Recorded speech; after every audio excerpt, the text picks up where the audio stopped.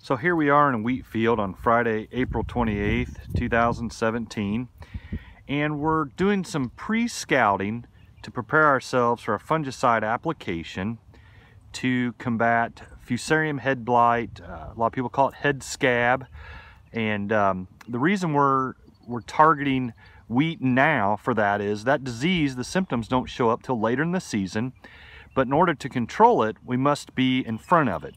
And that's during flowering on wheat. The reason that's important is it causes it's a mycotoxin that causes dawn, or a vomitoxin, which you get docked for at the elevator. So it's become a big disease over the last few years, and one we want to keep an eye on. So here we are in a wheat field, and we're looking.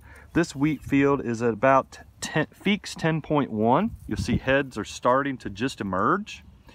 As these heads get fully emerged, then they will begin flowering.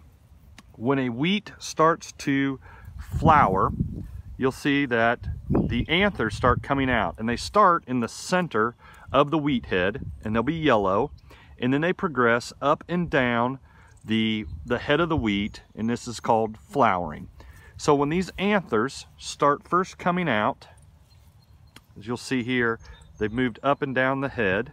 But when they first start coming out is when we need to be targeting our application of a fungicide such as Presario or Caramba in order to get good control of head scab. The anthers will be yellow when they come out, and as they age they'll turn white and dry up.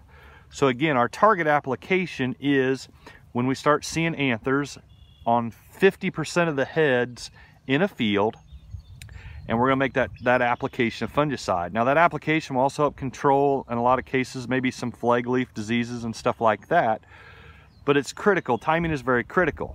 Now we can be a little ahead of that and maybe even just a little bit late of that target, but we need to be as close as we can. With the rains coming in this weekend, coming from the south, we have a chance for this disease to come in. It travels in on the rains, it likes moisture. If you're walking wheat fields in the morning, your pants legs are getting wet, we're at risk for it. There's actually a website, www.wheatscab.psu.edu. It's a Penn State site that shows our risk. But with the rains coming in, I think we're going to be at high risk. So I want to make sure everybody knows how to scout and look for this. Start making plans for applications. Before you make that application, walk your wheat fields, know what stage they're in, and also be looking for armyworms. The counts are still high, not seeing any out here right now, but something we need to be aware of too from that standpoint. So if you have questions, get a hold of your Beck's representative and we'll help you out. Have a great day.